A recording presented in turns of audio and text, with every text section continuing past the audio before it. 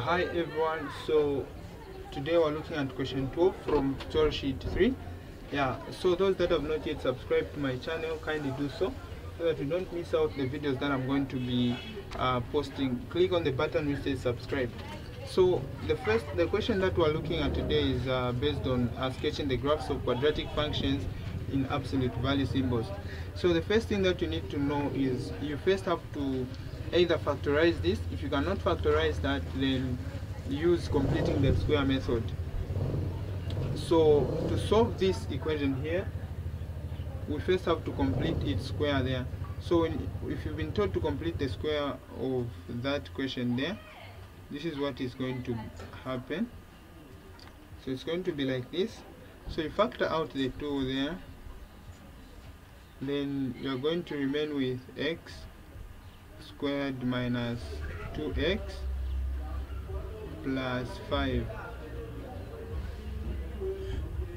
like that. Oh, sorry, let me do this. This is supposed to be, this 5 is supposed to be outside. The 5 is supposed to be outside. So after doing that, you now complete the square in the bracket there. Now how do you complete the square there? So we are going to write the open square brackets like that, and then you say x, and then you say you get this same sign which is a minus, then find half of 2. Half of 2 will be, okay, let me say plus, and then half of negative 2 will be negative 1. So I'm going to write it like this. I wanted to skip some steps, but let me just follow the steps properly. And then we have negative 1 there. So you repeat this same negative 1, then you do this plus 5. If you want, you can also include negative 2x, there's no problem with that, but it's still taking you to the same answer. So here you complete the square. So you complete the square of this, you are going to have your x there, then minus 1, then you square it, then you have your minus negative 1 squared to give you positive 1. Then you say plus 5. Then you say this is going to be equal to, when you multiply 2 times this in the brackets, this is what you are going to get. Sorry. Minus 1 squared, and then minus 2. Then you write your positive 5 outside. So this is going to be equal to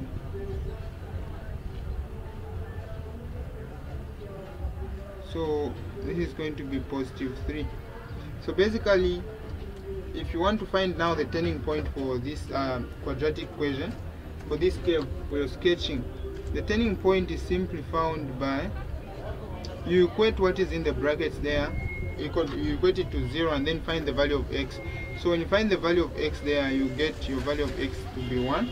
When you equate this to 0 and then make x the subject, then the value of y, you just get that 3 there. So 1, 3 is the turning point. So after finding the turning point, you can also find the line of axis and everything. So the line of axis is you just take this, you just get this x, this same x minus 1, you equate it to 0. X minus 1 is equal to 0. So meaning your line of axis is just the same, it's just equal to positive 1. And then you find the y and the x-intercept. So to find the y-intercept is just this number here, which is positive 5. This is positive 5. That's the y-intercept. How did I find that positive 5? You just put where there is x in this quadratic equation. Wherever there is x, put a 0. In other words, or in other terms, you can say finding f of 0. And then you move on to finding the x and the y-intercept. How do you find the x and the y-intercept? You simply equate this expression to 0. So you can try it, equate this to 0, and you are going to discover to say this, but it's not always for this question. That's the reason why I wanted to skip it. But for this question, it does not meet the x-axis. Why? Because it has no real roots. This question, it has no real roots. How did I know? Use the discriminant. B squared is equal to b squared is equal to 4ac, or b squared minus 4ac is equal to 0, and then find the is equal to discriminant, and then find the value of that, and then you check if it's going to be greater than 0 or less than 0 or equal to 0. But for this question, when you find the discriminant, you discover that it's going to be less than 0, which implies that it has no roots. It has no real roots, meaning it does not meet the x-axis. So we quickly move on to sketching the graph.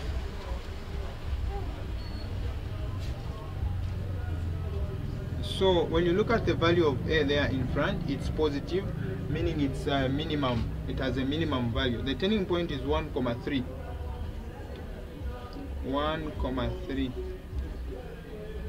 So say this is my 1, this is my 3. And then we're saying it's a minimum. It has a minimum value. So, and then it's crossing the y-axis at 5. So it has a minimum value. This is how it's going to come out like. And then this is my 5 there. Alright, so basically this is how it's going to come out. This is the reason why I wanted to skip it. It's very simple. So we'll quickly move on to the next question. So our next question is this one. So this one, at least the way it is straightforward. If you want to find the x-intercepts, you just find them by equating by equating the quadratic equation to 0, because we know to say in the x-axis the value of y is equal to 0, so meaning you just have to put a 0 there and then solve the quadratic equation. So after doing that, you discover that you are going to find your x values to be equal to, one of your x values will be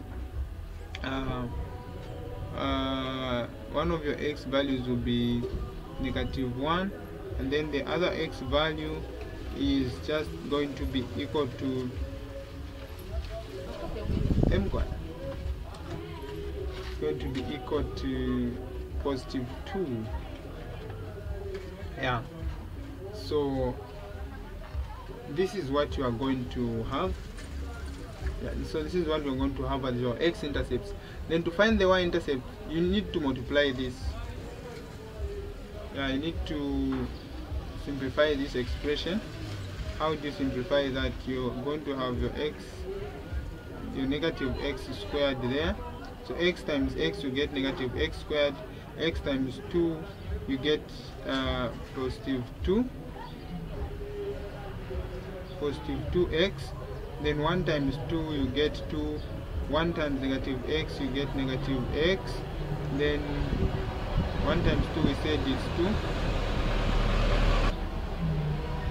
Alright, so this is what you are going to get. I'm just trying to simplify this expression. So this is your f of x.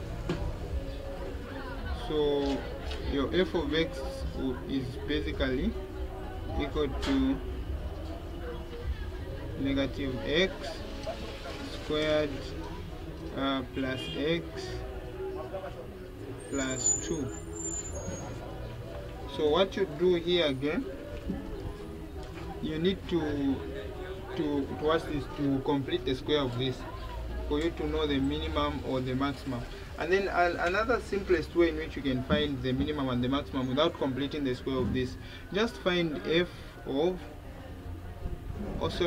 we know to say at minimum or maximum, the value of x is just equal to negative b over 2a. So negative b over 2a is the value of x at minimum or at maximum. So what is our negative b there? Our negative b will be negative 1 over my 2a will be 2 times negative 1 there. 2 times negative 1, you simply get negative 2. So meaning at maximum or minimum, my value of x will just be equal to, the value of x at maximum or minimum will be equal to half. How do I know whether it's maximum or it's minimum? Look at the coefficient of x squared. The coefficient of x squared there is negative 1, meaning it has a maximum value. So this is the value of x at maximum value. And then to find the value of y, so we're trying to find the turning point. So to find the value of y, at maximum or at minimum, you will simply do as this: find f of this same half. Of course, our y-intercept is just these two, so find f of half. We're going to have, we put half where there is x, we're going to have negative 1 over 4 plus 1 over 2 plus 2. So when you calculate this, you discover that your solution will be, so basically this is how the graph will come out. Yeah, so this is how it comes out. The rest of the questions are simple. So the rest of the questions are simple. You can do them, and then when you do them, you can send me on WhatsApp. I'm going to tell you to say it's correct or wrong. So the reason why it has bounced to go back instead of going straight like this is because the function is in absolute value symbols. If it was just the way it is without, if it's just the way it is inside without absolute value symbols, it would have come out like this. But since it's in absolute value symbols, it implies that whenever you put any value of x there, the answer that you're going to get will always be a positive answer and not a negative, meaning instead of going to the negatives, to start going back to the positives. So thank you very much for watching today's tutorial. See you in the next tutorial video. Shalom, shalom.